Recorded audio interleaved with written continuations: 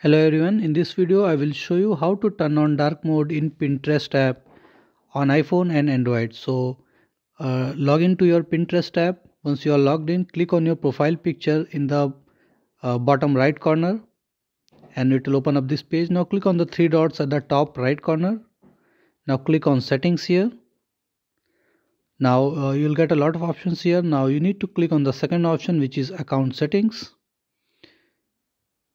Now again you need to scroll down till you find app theme. Okay, so here you can see app theme is there in the middle. I need to click on app theme, which is right now system default. Click on this one and now you can see light theme and dark theme. So if I will click on light, you can see it will be changed to the light theme. Now again I'm going here, so we need to make it dark. Click on the dark here, so you can see just change to dark.